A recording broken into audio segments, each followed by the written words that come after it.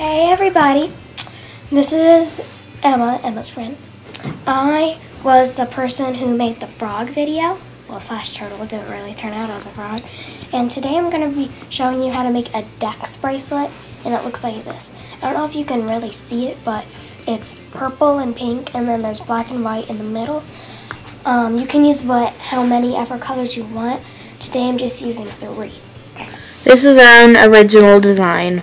I will be using blue and pink and white. I really love these colors together.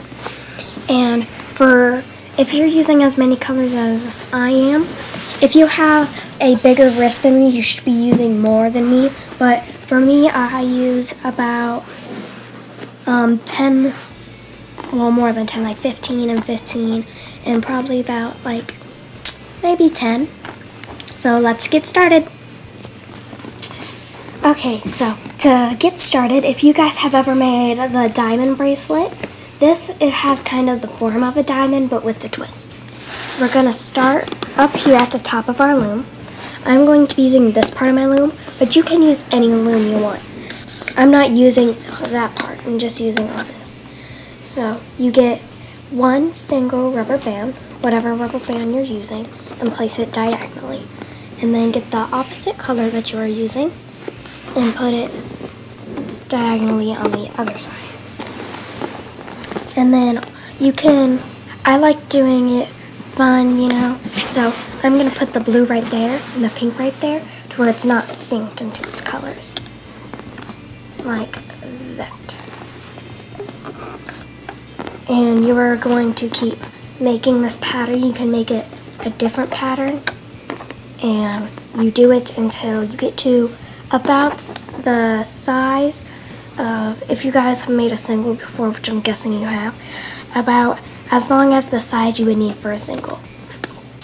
Now, if you're wondering that, I don't know, she's copying, but here's where the twist comes in. You take your little rubber bands, and it's kind of like you're doing a single, and you just make it go down.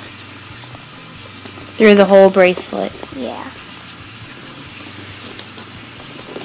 Until the end. Now, if you're wondering why I call it the Dex, here is your answer.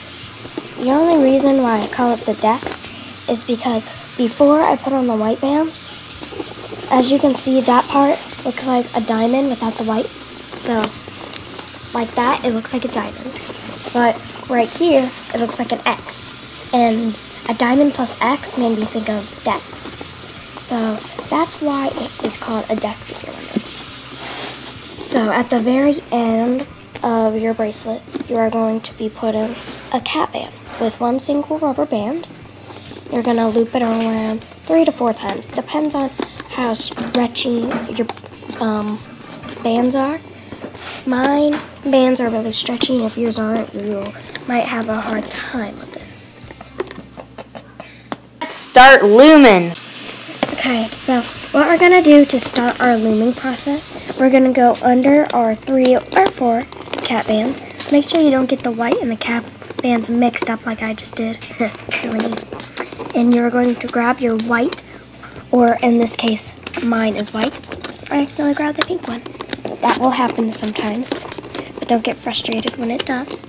By the way, sorry for if you hear running water in the background. Yes, guys. You shall loop it over like that.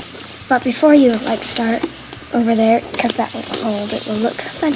You're going to get your pink, or in my case, pink rubber band, and go over there. You're going to get your blue. Or, in my case, blue. Sorry if I keep saying that, if it's very annoying. I'm going to go on your cap. Put your blue. Ooh, my blue has a wart. That means it has a little bump in it. Yeah. And we have weird looming slang. You're going to grab your pink rubber band. Go to the middle where you loop your white rubber band. Same with your blue rubber band. Then you're going to go down to your white. This has a lot of rubber bands on it, So don't get mad if one snaps or anything. When I first created this design, a lot of rubber bands snapped, so just be calm. Cautious. Yes. That's what I meant. And I'm usually the grammar police. I always correct people. It's a problem sometimes. You're going to do this till you get to the end of your loom. Okay, so I have finished the hooking process. If you haven't, go ahead and pause the video and finish that. As you can see here in the middle, you can already kind of see the resemblance of this bracelet. So now we are going to finish it off. Yeah, that. You put your hook in all these rubber bands and check under to make sure that you have got all your rubber bands on your hook. You're going to turn it to where when you put your final rubber band on it, that it is facing downwards. Because if you don't, it might get caught in other loom rubber bands, and that is very frustrating. Yeah, that. So you're going to bring that up. You're going to put both of them on your hook. You're going to overlap them. You're going to grab that. And we finish each other's sandwiches. Frozen reference. And it's kind of like a nut. So if you have watched Nina's strawberry video, you can get an easier way of how to make this. So when I undo this, I usually start with the flaps like that. Flaps. Yeah, I call them flaps. Like wings, rings, whatever you want to call them. Like that, and then I do that also with the blue. After I said that we finished each other's sandwiches, I really want to watch Frozen for the 20th time. But who hasn't seen it 20 times, right? Most people have. Most people aren't 10. Unloom right here. You're going to take your cap rubber band, bring it up. I would suggest doing it with your fingers, but I would be really careful. So take it off your loom, as shown.